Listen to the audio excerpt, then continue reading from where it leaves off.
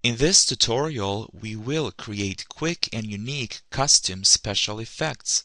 As usual, there are many ways of making our images more interesting in Photoshop Elements. We can work with the existing filters while at the same time being able to create our own unique effects. Since Photoshop Elements allows us to approach one style in many ways, there cannot be a wrong way. My suggestion is that we never use filters as they are. We can take advantage of filters by mixing them with other available options and by blending them through layers. Another fun way to make your digital images more interesting is by scanning paper textures and by mixing them and blending them in Photoshop Elements. I'm going to make one of my pictures look super old. What you see on the screen is the final image. Now let's see what it takes to get to this point. Let's duplicate the layer by clicking on Ctrl J if you are on a Windows platform and Command J if you are using a Mac. Next, hit Alt Ctrl B on your keyboard to make your image black and white. Then select Newspaper. This is going to blow out your highlights. Notice the different options that you have here. I'll lower the contrast by setting the value to about -41, and then I'll increase the red channel value to about 113. This will give me a flat picture with blown out highlights. The highlights will be filled with paper texture. To be honest with you, sometimes I don't know what the final result will be. It's very important to play around. Don't take this too seriously.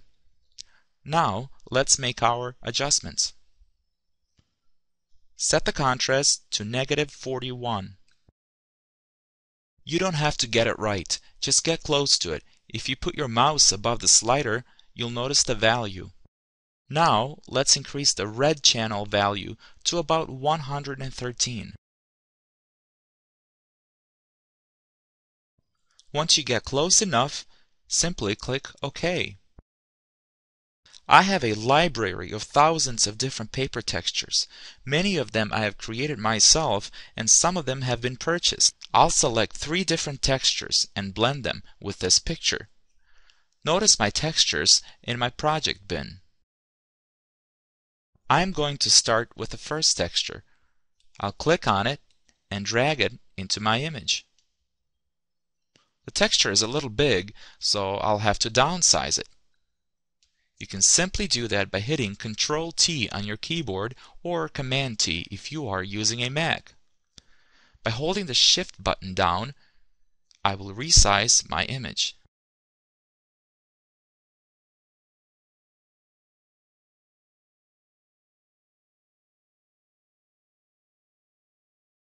Then you can hit Enter or hit the check mark. Next, I'll select a blending mode. My choice will be Linear Burn. Notice what it does to the picture. Now I'm going to place another image on top of this layer.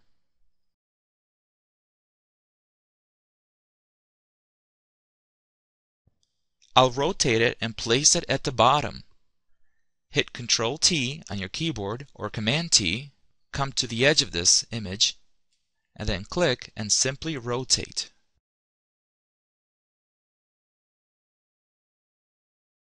Hold the Shift key and then downsize the image. Once you're fine with it, hit Enter or click the check mark. The blending mode for this one will be set to multiply. Let's go to our blending modes and then select multiply. Now I really don't want this second layer to be where it's at because these 2 layers are currently overlapping, so I'm going to select this layer and drag it to the top. Then I'll click on my texture 02 and I'll copy this layer a few times to get a more dramatic look. You can simply do that by hitting Ctrl J or Command J if you are using a Mac. Notice that my texture is becoming a lot darker. We'll finish this off by placing the final texture over all of these layers right here. This right here is my final texture. I'll click on it and drag it in. Let's move it to the left.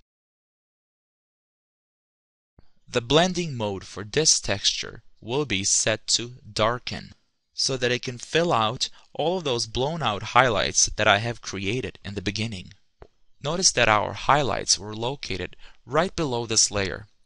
You can turn it off to see all of your highlights. They're right here. We can finish this by selecting a photo filter.